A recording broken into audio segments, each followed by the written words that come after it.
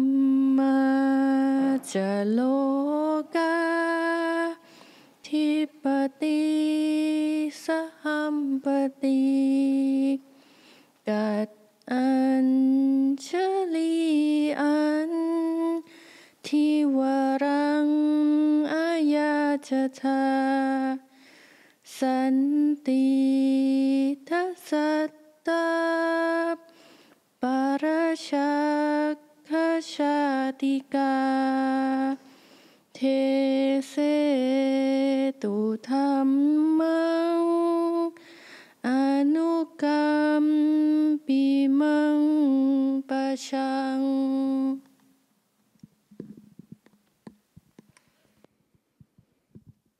นะโมตัสสะภะคะวะโตอะระหะโตสัมมาสัมพุทธัสสะนะโมตัสสะภะคะวะโตอะระหะโตสัมมาสัมพุทธัสสะนะโมตัสสะภะคะวะโตอะระหะโตสัมมาสัมพุทธัสสะบุตตังธัมมังสังฆังนะมาสามิ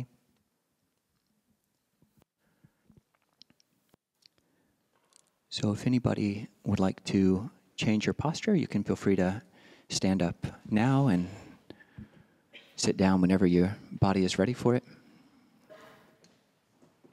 Yeah.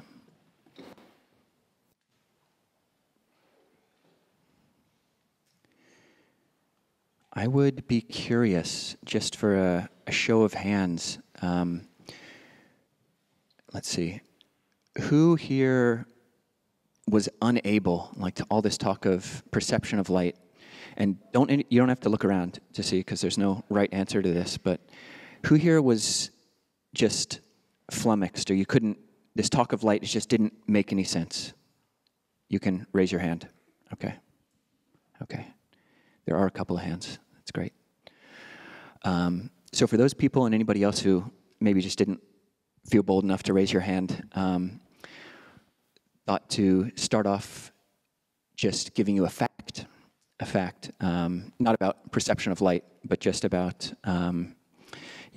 even if the rest of the talk sucks or is uninteresting, then at least you've learned one fact about the world. So this fact I learned recently, it's my second word in Russian. I know 2 words in Russian, and my first word is a curse word I learned in 1st grade, and I won't tell you that one. But the second one is the Russian word for alarm clock. Does anybody here speak Russian? Or yeah? All right. So well, there might be more than one, but the one I'm thinking of is budilnik. Yes, all right.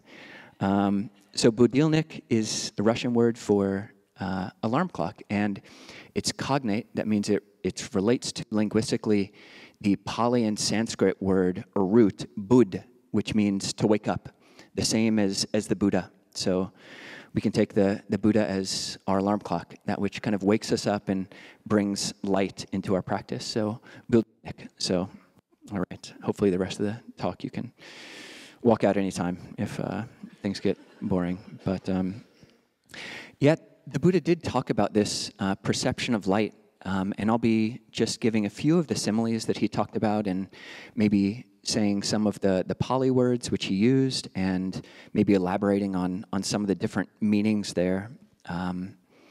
He talked about it in quite a few different places, using different Pali words for the word light. And it's rather fascinating that he didn't go more deeply. He didn't describe it more deeply, actually, what this practice was. Where it comes up most frequently is in relationship to the mental habit of sloth and torpor, or tina middha, this contraction and darkening of the mind. And this is a mind state which it's usually translated, it's one of the 5 hindrances, and it's usually translated as sloth and torpor, which are pretty extreme words. And but it really does cover the whole gamut, the whole spectrum of just our unawareness.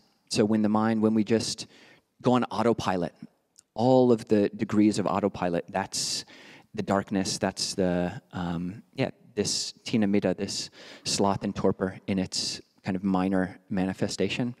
And the Buddha prescribed for this tinamitta, for this sloth and torpor, for this apathy and autopilot mode, just the perception of light, the ālokasaññā. And he said that we can practice it as if what is in front is the same as what's behind, as what is above is the same as what is below, as what is below is the same as what is above, as the nighttime is the daytime, and as the daytime is the nighttime. So basically it's a perception that is spherical. It goes all around and it is unlimited. So we can practice it in that way, and it's something to look at in our own practice. I introduced in that introductory meditation a couple of ways that we can direct our mind in ways that are like light. So that flashlight awareness, this is oftentimes just how we're interacting with other people, we're interacting with the world. We've got this very narrow bandwidth or narrow kind of circle that this sphere of awareness is rather limited what we're taking in.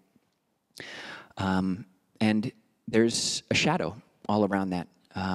There's the light, which we're paying attention to, but then there's all of that which is not really included within our awareness when we're keeping things limited in that way.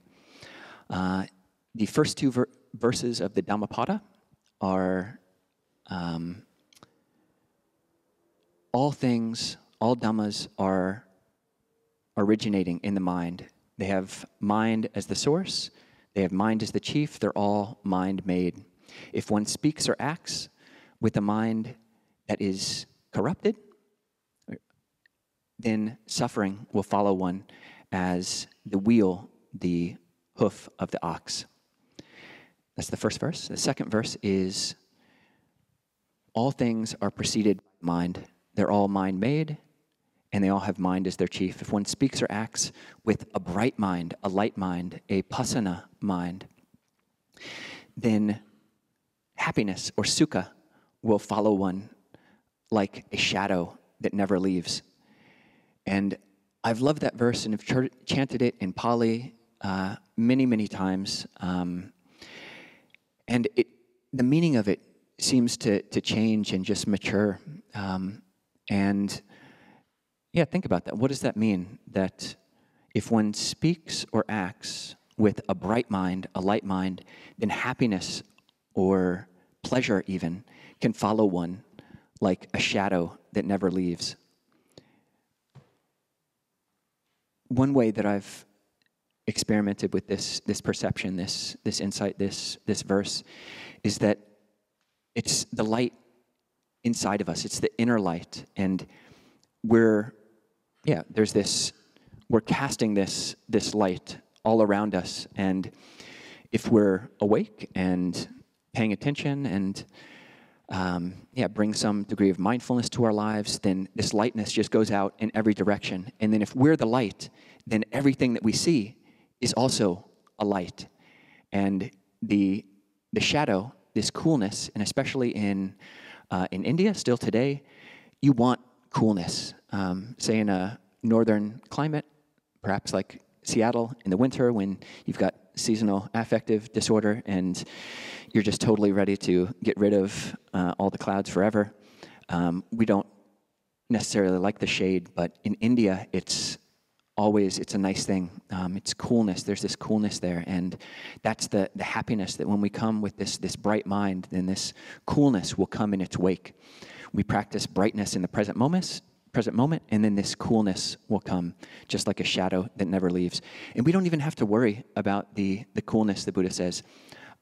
We just put in the cause, we just bring the brightness right now, and that's all we can do. And that's one way that the mind can be lamp-like.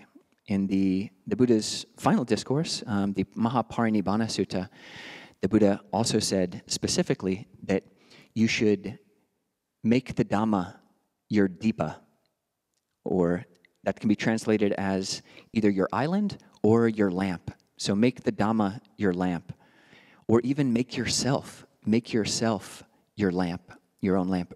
Be a lamp unto yourself. And in Buddhism, as most people know, we usually talk about not self, that there is this, you keep looking for a self in anything, any aspect of body and mind, and it's elusive. Take that as a koan. Can you find a self that's always there? But here the Buddha is saying, make yourself a lamp. Make a lamp unto yourself. Make a lamp unto yourself. So how can we do this? And this brings up another question, which I think is quite fascinating, is awareness, is mindfulness, is it, if it is a light, if it is a lamp, is it like a on-off switch? You just on, off, or is it a dimmer switch? Is awareness, is it an on-off switch, or is it a dimmer switch? Or is it both? Is it one of those kind of cool dimmer switches where you can like turn it and it goes up or down, and you can like press it and it goes off, and then turn it on and it goes on? Or is it neither? And I think different schools of Buddhism, different teachers will take very clear different points or takes on that question. It might be if there's a very conservative or traditional Theravada teacher. Theravada is this gradual. We're famous for the gradualness of the Theravada path. The Buddha said, just as the ocean has a gradual incline, the beach just gradually goes down, the ocean just gradual like that, so too is the path gradual. It's a gradual path. And so that would, you could see a very traditional Theravada teacher saying, obviously, mindfulness is a dimmer switch. It's just a dimmer switch. We get better and better and have more and more capacity for mindfulness. You can't just go full light. Our capacity, just go full enlightenment, full brightness right now. That's a take. You can't do that. The path is gradual. I only have so much capacity right now based on my causes and conditions. Even when I'm most mindful in this present moment, it might just be a little speck. It might just be a little firefly compared to the light of the Buddha or the awareness of, the complete capacity of awareness and mindfulness. Or you might have a teacher in a more direct or non-dual school say, no, the mind and awareness and mindfulness, it's just an on-off switch. Either you have it in the present moment, here it is, or there it's not. When you've got any moment of not being aware, forgetting your object of mindfulness, forgetting to be kind, forgetting your precepts, forgetting to be generous, these are all things on the Buddhist path, and they're all objects of mindfulness. When you forget that, then the mindfulness isn't there. The light is off. And then as soon as you remember these things, you bring awareness, and that's a moment of awakening. That's the on-off switch. Myself, I find that option of the cool dimmer switch that can both dim and go on and off to be quite helpful. It's like as we practice, we only can start where we're starting. The dimness, the brightness, or the non-brightness of our inner light, our capacity to know and be awake and feel bright, it can only be what it can be in any given moment. And we're training that. Hopefully, I've got more capacity for the world, more capacity for spaciousness for the world. Each of us does than when we started meditating, when we started our spiritual practice and conceiving of the world as more than just us. Hopefully our dimmer switch is slowly moving up. And throughout our day, we have these dimmers. We've got, for me, I'm a lark as opposed to a night owl. Ajahn Kovilo and I are the same. We wake up super early. If you're thinking of a time right now, chances are we wake up earlier than that. But we go to bed super early. If you're thinking of a time, it's almost certainly earlier than that too. But we love the morning. That's our brightest times. And it's throughout the day. It feels as if our lightness, our capacity for awareness and brightness just diminishes. At least certainly that's the case with me. I've read about this concept of ego depletion. So this is a concept, I think, popularized and maybe coined by Roy Baumeister in this book called Willpower. And the concept there, which has been, there's a lot of research for it, and there's some research that it's not totally the full truth of the human psyche. But the idea of ego depletion is that, say, after we've woken up or after we've had a meal, we've had some glucose go into the brain, go into the body, then we have a capacity for making good choices. You know, say we know what we want to do with our day. We've got the different habits and things that we want to do. We've got the things on our to-do list that we want to do. We know that we don't want to do this bad habit and we do want to do this good habit. And we have a capacity for that. That changes throughout the day. But as Roy Baumeister would propose, our glucose goes down, we become more sleepy, start becoming sleep deprived, and our capacity for following through with our determinations, for keeping up with our egoic goals, doing our good habits, not doing our bad habits, that depletes. And I think that's probably most people's experience through the course of a day. But it's not the total truth. You can always muster some sense of willpower at any point of the day and be like, oh, you know, I'm feeling tired, but actually I'm still going to work out. I'm still going to not eat the things that I don't want to eat. I'm still going to not say the mean things to my partner that part of me wants to say, even though a lot of me wants to say it and I'm tired and I haven't eaten or whatever. So it's not the total truth, but similarly, I think this pattern goes with, haven't totally come up with a good name for it, but awareness depletion. So another name for that ego depletion is decision fatigue. Decision fatigue. I make so many decisions during the day, in my morning, and then at some point, I've just made so many that's like, I'm done. You know, I'm just going to give in. Whatever the mind wants to do, my old habits, I'm just going to follow along. So this awareness fatigue, awareness depletion. And there's some seeming truth to that as well. You wake up, or if you're a night person, in the evening, you do your meditation and the mind is bright. And you feel like you've got this reserve. You've been practicing it. You've opened your window. It's as if your heart were a solar panel. You've been opening up that aperture for the sunlight come in, and you've been getting recharged during your period of meditation.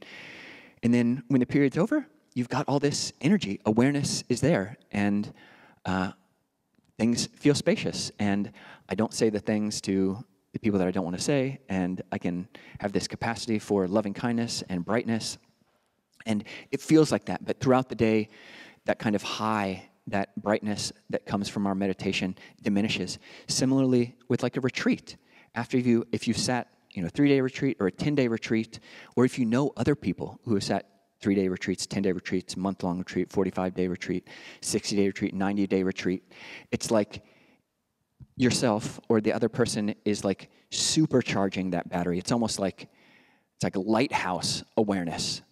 And it's like, if you've got your friend goes on this 90-day retreat and you see him across the room and they're kind of, you know, facing that other way, and you tap on their shoulder and they turn around and it's like the lighthouse just beams. It's almost like you'd have like a foghorn, like, and then it's just, you know, super bright smile. And it can feel like this, the brightness of the mind from not going outwards. There's a beautiful teaching by Lumpur Atulo, who he's a Thai teacher, passed away late 1900s. But he reformulates the Four Noble Truths. The Four Noble Truths, you've got the truth of suffering, the cause of suffering, which is craving, the cessation of suffering, which is getting rid of that craving, and the path leading to the cessation of suffering. He switched it around, has the second Noble Truth first, and the fourth Noble Truth third. So he says, the mind that goes out is the cause of suffering, and the result of the mind going out is suffering. So the mind that goes out, the second Noble Truth, is the cause of suffering. The fruit of that is suffering when the mind goes out, which is what most of us, honestly, are doing most of the time. We're just constantly going out, like looking at all the beautiful things and like beautiful people and listening to all the great, you know, everything, just letting all of our energy just go out. And there's nothing, that doesn't have to be a bad thing. But when we don't keep that inner light alive, then we feel depleted. That's ego depletion. That's awareness depletion that we feel. But when Pudun continued, the mind seeing the mind is the path to the end of suffering. And the fruit of that is the ending of suffering. So the mind that goes out is the cause of suffering. The result of the mind going out is suffering. The mind seeing the mind is the path to the end of suffering. And the fruit of the mind seeing the mind is the complete ending of suffering, the third noble truth. So that's beautiful, and that's what we're hopefully doing with meditation, is just, keeping that light of awareness on and paying attention to it. And that it has a seeming, I say it has a seeming appearance, this seeming awareness depletion, because in any moment, too, any moment that we're able to be aware and to remember explicitly and specifically the truth of not self, actually, there's no tiny ego. Even though I, reaffirm it and kind of think about it and think through it most of the time, most days, relate to the world through this ego story that I have. And when I'm looking at other people and talking to other people, they're kind of reinforcing that with their looks and their stories about me. When I realize that that's just an illusion that I've created, in any moment that you do that, this awareness, that's the light switch going on. And the capacity that the depth to which I'm able to see that truth of not self, that's how bright the light is on. And that's, my lamp, my light, our lights can only be on, can only be as bright as they can be, but on, off, there it is, one moment. And even in a moment of seeming darkness, when you've got mind states of greed and anger and confusion and jealousy, and you fill in the blank, all of the things which are just less than optimal and are kind of ugly, both when we see them in ourselves and when we see them in other people. Those characteristics which just aren't our brightest. When you know them, that's turning on the light. Knowing them. This is the third foundation of mindfulness. Mind knowing mind, ardent, alert, and mindful. Putting aside greed and distress with reference to the world, we bring light to the situation right then and there. So that's some lamp light. I've talked a little bit about flashlight awareness, lamp awareness. We got this skylight awareness. This is a practice which you find in Tibetan tradition, is just sky gazing. And this is just a really useful trick, is that most of the time it does feel like I'm going out. My eyes, there's some like little me behind the eyes, maybe in the brain, going out and interacting with the world. I'm somehow creating the light outside of me. But just to realize the physics of light, that everything that I see is actually just the sun's light reflecting off of everything and coming back into the eye. I don't need to do anything to have my visual apparatus work. I don't need to do anything. You can just relax your pupils and relax all those, the orbicular oralis, I think of these tight little sphincters around our eyes that just kind of tighten up, and you can just relax. Like, I don't need to be doing that. It seems like they go on autopilot sometimes and just contract and constrict, but I can just receive the world. And if you are able to go to the top of a mountain and just look at the sky, 360-degree light, and just take it all in, it's a beautiful way to receive the world. And you can do that, you can learn to do that anytime, right here in the middle of Skinner Auditorium. I was the one who turned on the lights, and I was unimpressed, actually, especially I knew I was giving a talk on light, and I thought there would be more, honestly. Fortunately, we've got the disco ball, which helps to some extent. But if you can take the insights gained from the brightness of looking out into an expanse, looking out into space, and realize that we don't our awareness, our focus even, you can train your focus rather than being on someone else's face. You can actually focus on the space anywhere between you and that person. Learning how to focus on space. Why don't you do that? You can. You can. We focus on the surfaces of the world, and that's just our habit. But you don't have to do that. You can train yourself actually. My hand, you can just experiment. You don't have to do it now if you're afraid of looking weird. But I'm looking at my hand, and it's about, 1.5 feet, 2 feet away from me. And my eyes, my pupils are focused at that distance, and I move it down, and my eyes are still focused at that area of space right here. And that can just be, it can help you diffuse your stories about other people in the world when you're not overly attached to other people's reactions and the stories that you tell about their stories about you.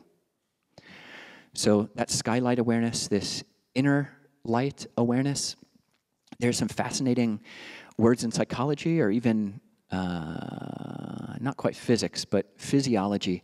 The word for when you close your eyes and you see all this play of this fireworks or kind of tie-dye of light, that has a name. It's called phosphine, this light.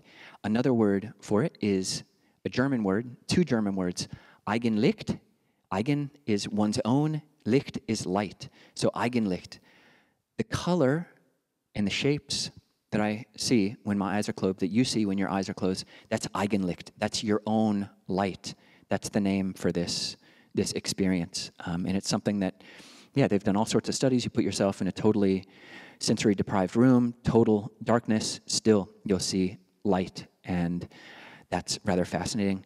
And then just going to the inner light. What is the inner light? What is the mind's light? And this is, if talk during the meditation about focusing on a light doesn't make sense to you, then hopefully at least the metaphor of the mind as light, of consciousness as light, that which, there's no very clear and satisfying definition of what consciousness is, but one just lay way of talking about that is, what is consciousness? It's when the lights are on. It's when the lights are on. And the Buddha talks about that in the same way. There are places in the canon where the Buddha talks about the mind being pabasara. This is one other word for light. The Buddha talks about the mind is luminous or radiant. And this concept is taken and expanded on to huge degree in Mahayana and Tibetan teachings. In the Pāli context, it's just pointing to this capacity of awareness. Awareness, consciousness, this feeling that the lights are on, is a metaphor for how we experience the world. Whether our eyes are open or closed, awareness, when we're awake, when there's this buddho, this awaken, when the alarm clock has gone off and we've brought this level of awareness, we're participating in the capacity of awareness, then it feels like the lights are on. That's what the Buddha is talking to. The mind is luminous in the sense that there is this capacity to know the lights can be on. And it really is up to us to participate in that awareness. I think a good case could be made that whether we are mindful or not, at any time, there is the capacity to be mindful, to be awake and alert. Even if I'm paying attention to the feeling of my leg, if someone were to come along and I'm talking this way and they were to come and poke my leg, I wasn't paying attention to that.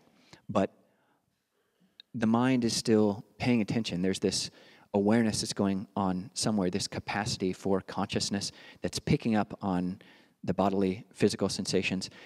And similarly, the mind, there is this brightness of mind that's there, and it's up to us to participate in that, to realize that that light is there. So that's the inner light, the pabasara chitta, the mind that's radiant, the mind that's luminous. And I hope that people are able to experience that to some degree. And to look and ask yourself maybe, in what way is awareness like a lamp, like a light? This is something when many people would go and hear the Buddha for the first time, and he would give some like totally great teaching. He would just give like a great teaching. He did that like a lot. And people would go and hear his teachings, and then the person would just be totally blown away, and they would say, it's just as if there was a lamp and it was turned on. So just as a lamp being turned on in a dark room, so too darkness has gone away and lightness has emerged. Ajahn Suwat, one of Ajahn Thanissaro's teachers, he talks about, it's this kind of fascinating insight. It's as if you bring a light or a lamp or even a candle into a dark room, and the darkness can't say, whoa, whoa, whoa, whoa, whoa, whoa, whoa. Just wait a second. I've been here for a really long time. What are you doing? You can't bring any light in here. Darkness can't do that. As soon as you bring the light into the room, you open up awareness, you bring some mindfulness to your life, participate in this capacity to know, and darkness is gone to the extent that it's gone in that moment. You're the dimmer switch, you've turned it on, and hopefully all of us can do that in any moment, whether we like what's coming in through the eyes, ear, nose, tongue, body. Still, we can turn on awareness and know that liking or know that disliking, know the brightness or know the darkness, whatever it is. That's the capacity of the mind, and that's what the Buddha talked about. And we can gradually, the more we keep the light on, the more our capacity for taking in light, giving off light, being the light, breathing the light, the more that gets turned up in our inner brightness, inner light can just get brighter. So in the talk there, and yeah, look around for Kate. หันธรรมยังธรรมคาถาสาธุกรังคาถามะเสสาธุสาธุสาธุโมทามิ Okay, so we can open things up for questions or comments. Anybody can share your experience. Yeah, Christopher. Thank you very much. That was a wonderful talk. My question briefly is about, or reflecting rather on what you mentioned about the external light versus the internal light. And I love the analogy that you gave about the dimming. I find that when, as an artist myself, who has worked with light, I find that as light permeates through an object, kind of like light through a prism, if you were simple put in that way, as light pierces through this thick material of substance, whether it's glass, whatever the material is, it doesn't really matter. What matters is how that light travels and bends the way that it's received from the object. So when it reflects into the surface of the wall or whatever it's reflecting onto, it becomes a different level of awareness in that if we use a laser light, it's different than if we use an LED light versus if we use a white flashlight. All different light waves are all essentially photons and particles, all this other thing, but they all have their own different reaction to the material. And so as I have this level of awareness of how light behaves physically in terms of physics, optics, perception, my perception changes when when I no longer have to see the object of how the light responds to the material, but more about how, in essence, when I sit down and I close my eyes, and I no longer have to rely on how that intensity of that light is traveling to the object, but more about how I can imbue the light, meaning how I embody the light for myself as a dissipated gradient of the way the light is imbued in me, not so much as it is in the object for my viewer to understand what I'm capturing in my photography, for example. I don't mean to get all wordy, but that's probably too much to go over, but that's kind of essentially what I feel like I resonated with what you shared. So I wanted to ask you, or not ask, but really reflect upon what you were sharing.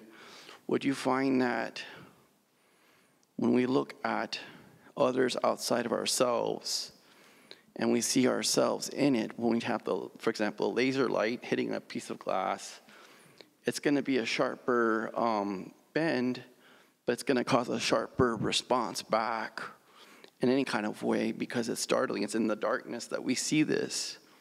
But in essence, I'll distill down and I'll calm down. But how can I imbue that so that I can know that when I'm in my imbued state or in my embodied state, that light is pervasive through all?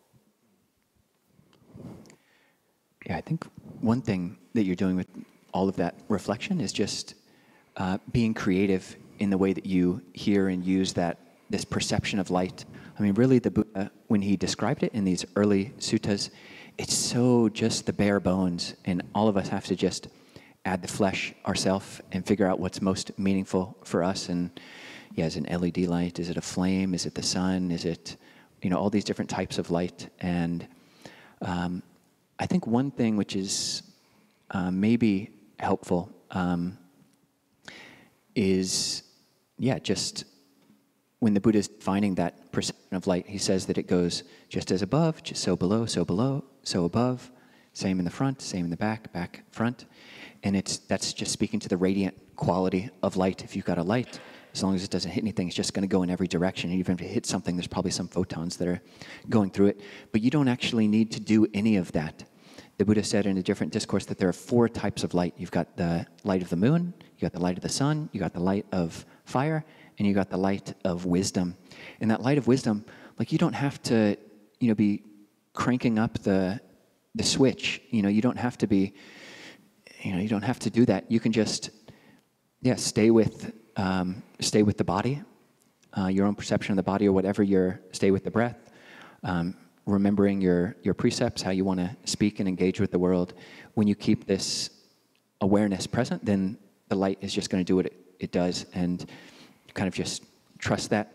And that things seem more natural that way when we try to, shine our own lasers, shoot laser beams of loving kindness or somebody, at somebody. It feels a bit artificial. You can kind of do it to some extent, but it just feels a little bit off or too intense. And I think just relaxing that is a good thing. So I think in essence, what sounds like what I got from what you just shared is that it's an embodiment of the light that basically illuminates from within itself. It charges itself, and not the same way that the light is doing it physically through my perception. Similarly, but it's more of a gradient or a dimmer. It's more of an expansion of a softer, transmutable light that is anyway. Yeah, work with it in that way. Yeah, especially embodied, like you were saying.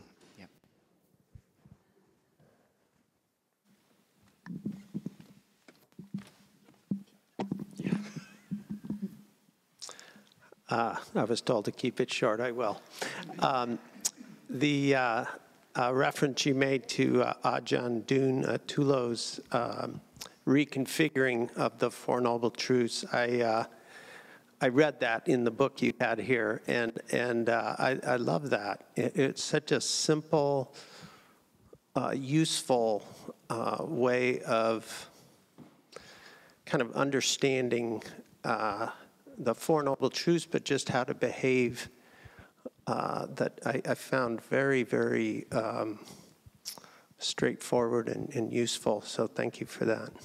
Good. Glad to hear that. And the tie is just so simple. What is the path? It's mind seeing mind. When this terms of light, it's just light knowing light, or mind knowing mind, mind seeing mind. Yeah. Okay, I just wanted to say something real quickly. I guess it's the light of wisdom that I'm cultivating to help me to stay mindful when emotions, really, really strong old emotions, knock me down, which has been happening a lot recently. So, do you have any thoughts about that? About, you know, when, like I feel like I'd be enlightened today if it wasn't for my emotional body. Thanks. Well, I mean, it seems like you're doing what you can is just bringing awareness and some measure of light to, I mean, we can't control actually what moods come up from past conditions or what, even to some degree, what thoughts are going to bubble up. I don't know what the next thought I'm going to have is or what the next mood I'm going to have is, but being able to know that and bring some awareness to it. And then, yeah, trusting in that light of wisdom, a light of awareness. It's almost like believing in the almost disinfectant quality of light. Like you hang up in Thailand after we get back from Almas Round, it's walking in early morning, the sun is coming out, we've got 3 layers of this type robe on and kind of getting sweaty, so we hang up our robes right after on a long laundry line and just let it be out in the sun for 5 or 10 minutes, and it kind of dries up all that sweat and just brings some level of things don't fester, and when you are able to be mindful of the more turbulent moods, that they will be less. It is bringing some level of alleviation to the whole churning. Yeah.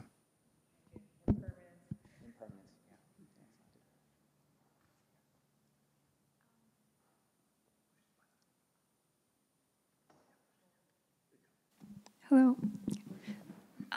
So I had a question for you. So at one point you were talking about shedding the light to the defilements like hatred or greed. And this is a question like I always had but never got a chance to ask. It's like whenever like there's hatred in me, there are ways that I can see it. Like if I feel anger in my like emotional body, or if there's a certain state of mind, and same with greed, like when I feel a certain type of desire. But when it comes to delusion, that's something that I've never really understood, because it's like delusion, like how do you even see that and how you shed light in that? Yeah, no, it's a great question. Greed and anger it's more clear even in their kind of subtle forms, but delusion is things are kind of sloppy and everything's all mixed up, and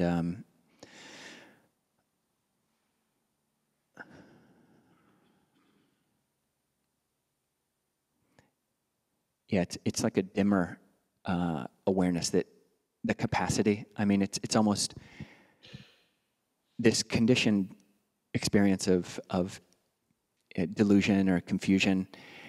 It does have some kind of effect, it seems, on our capacity to know it. And so, it seems harder to even turn on the light. The light seems to just go out by itself after our capacity to turn on the light, to keep the light on, to keep the light going. It does diminish. So, I mean, you can prime the whole process just by practicing, meditating before you get into this. For me, it's pretty reliable. Honestly, through the course of a day, it's like, say, like peak mindfulness early in the morning, and then it goes like this. And then there's a little bit of a meal, and then it keeps going down. And then this is like, kind of handicapped after about 11 a.m. But knowing that, I can create patterns. I can, myself and hopefully most people in this room have some degree of freedom in our lives to design many days or most days our structures and routines, at least to some level. So we've got a group meditation that we do from 5:15 or from 5 to 5:45 every day on Zoom. That is probably like my worst time, or one of the worst, low times of this deluded mind.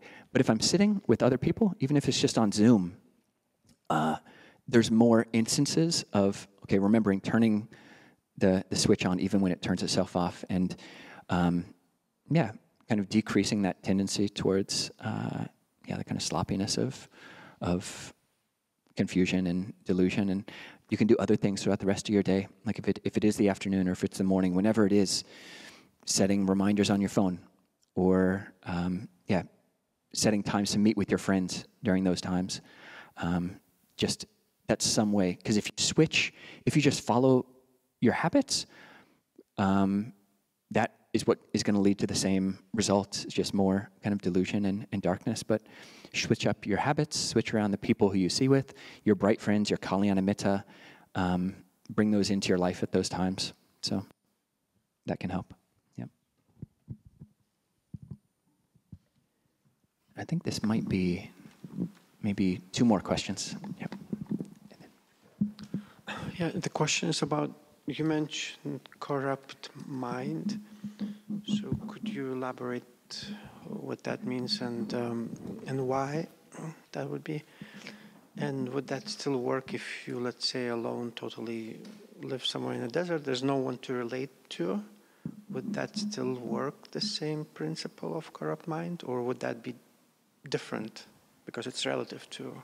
I'm sorry, I didn't hear what was the principle of the idea of corrupt mind versus not corrupt, and would that still work if you don't have anyone to relate, meaning that you're totally, let's say, living in a desert, there's no one there, right? There would be no relationships. Would that principle of corrupt mind, would it still work? And why? Yeah, no, thank you. Yeah, it can be like a triggering word even to even talk about the mind being corrupt or, defiled even is another word that you sometimes hear in Buddhist circles. The word is padutta in that Dhammapada verse. And it does refer to this non-bright. It's in counter-distinction to this pasana citta, the mind that's bright, that has this degree of lightness to it. It's a mind that, is obscured. It's like, there's the sun, and it's been obscured by rain clouds, or so. That's the paduttam, that's the corrupt. It's corrupt in the sense that if we're a little person on the earth and a rain cloud comes up, our view of the higher heavens, of the higher skies, it's been corrupted in a sense. But the sky is still there. There's not actually a problem, and this is what we were just talking about, this third foundation of mindfulness. When you knowing mind, one knows the mind of craving or the mind of anger as a mind of craving or anger. One knows the deluded mind as a deluded mind, or one knows the undiluted, non-craving, non-aversive mind as undiluted, not craving, not aversive. So it's almost like you bring a metta single T or double T, like a kind of you shift your awareness to a higher level of knowing, or just, shift your awareness from the cloud, that passing corruption of how I think the world should be in my view of light, to the whole sky. So if you're in the middle of the desert, if you're just totally by yourself, you can do it, but just reading into the question a little bit, having friends on the path, the Buddha said, these kalyana mitta. Mitta is friends. Kalyana is that which is beautiful. So beautiful friendship, noble friendship, spiritual friendship. The Buddha said that's the whole of the holy life. So it is really helpful to have people who mirror our own capacity for light, or just show us a whole nother vista of what a human mind can be like. You hang around these monasteries, or hopefully, you don't have to go to a monastery, you don't have to go to any place Buddhist, you just look around in your life, hopefully, and you see there's a range of, how else do you describe it, but kind of the brightness of people. You could talk about it in terms of auras, but just this inner light that different people have, whatever the religion or no religion, and having people who have what we want, people who are kind of bring that brightness and lightness to the world. Hanging around those people, it kind of rubs off a little bit. We get some of that lightness, and hope that addressed it some way.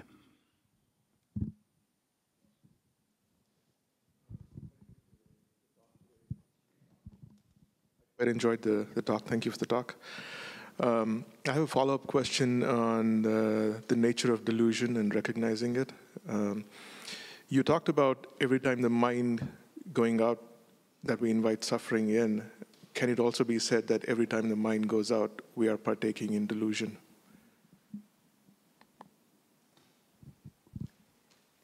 So what was the first part of that?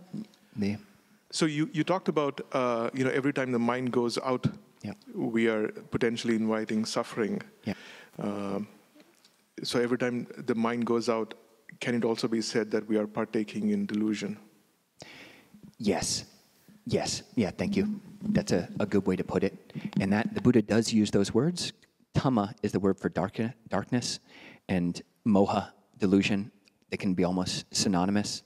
So yeah, the mind that goes out is the cause of suffering. The mind that goes out is the cause of delusion. Delusion is the cause of suffering. Delusion and suffering are almost synonymous, almost just different angles on the same mental phenomena, in a sense. Yeah, interesting.